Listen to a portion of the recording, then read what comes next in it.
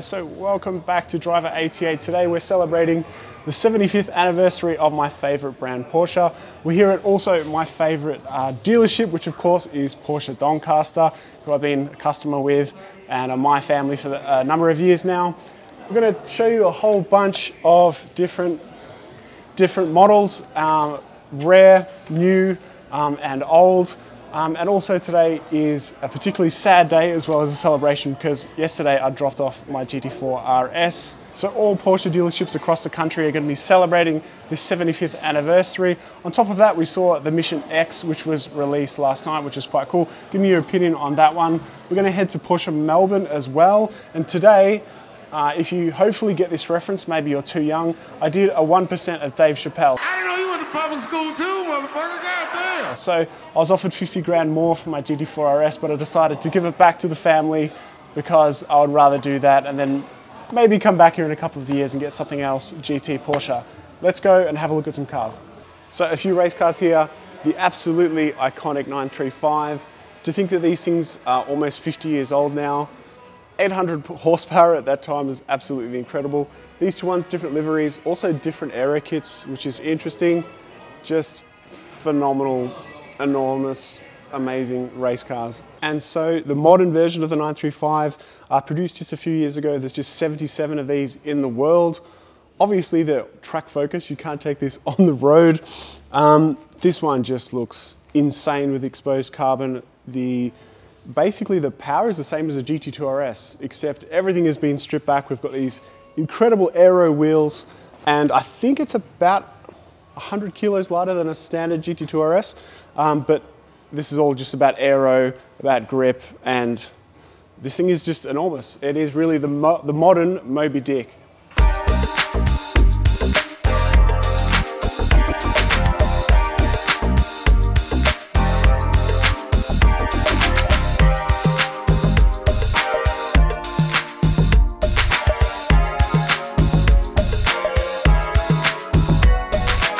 .997 Sport Classic, one of 250 in the world. Unique interior, the ducktail of course. The rear I think looks really, really awesome. Quite a rare car to see in Australia. Manual of course, a whole bunch of different bits. I guess we can see more pictures as I'm talking now. To the left of me, the Turbo Exclusive Series, only 500 in the world. God knows what these are going for now. Unfortunately, a lot of people don't drive them. This was pretty much the most powerful 911, I believe, in production at the time. 607 horsepower or so, incredibly fast. Very unique styling wheels on this one, gold everything, unique interior, really, really cool. Another really, really rare GT3, our Australia edition, which was celebrating the milestone for the first Porsche in Australia. I think there's just 25 of these. Really, really cool, of course, manual, unique badging and unique styling. And behind us, 997 Speedster.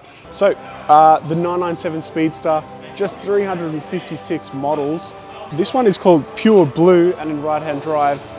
I can only imagine there's got to be barely any right-hand drive models and in this configuration. 400 or so NA horsepower, really, really unique, cool looking car.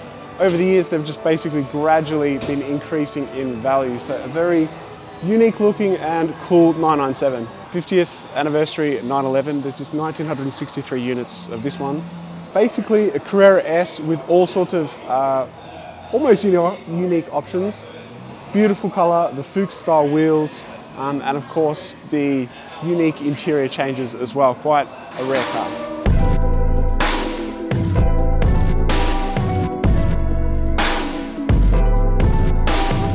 So on the more modern end, of course, being a 75th anniversary, we have to have a 918 somewhere in that classic silver color. Behind me, the brand new 992 GT3 RS. I'm kind of late to the party with the 3RS. I haven't seen one until today or yesterday. Of course, the enormous wing looks absolutely ridiculous. And my opinion only, it looks better in this spec. Forget the Weissach back, at least aesthetically. That bonnet looks absolutely horrendous in Weissach spec, just my opinion. This one really, really looks incredible. Also a cool guest here, Magnus Walker's 930 Turbo. It's in metallic copper brown. It looks absolutely awesome. It's full of kicks, if you like kicks. It's driven properly and just a really, really beautiful spec.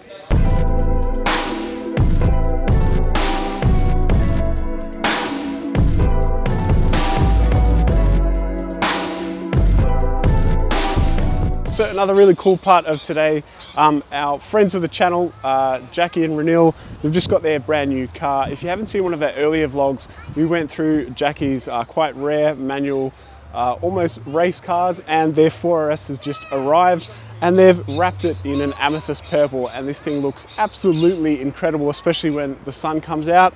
Just a beautiful spec, and it complements the GT4 so well.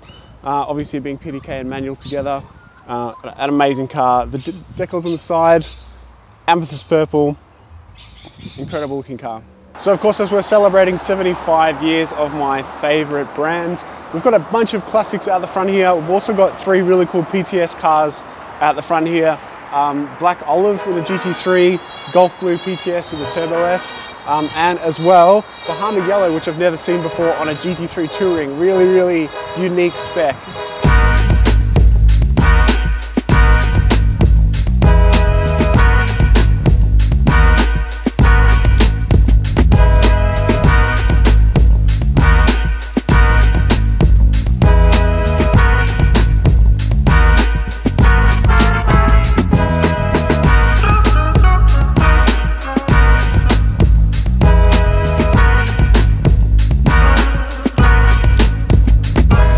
So that was Doncaster. We've dropped off our car.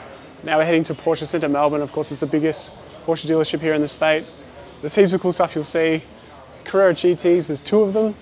We've also got our mate Howie's PTS GT4 RS, along with a number of other PTS cars. The 959, which we'll show you in a second.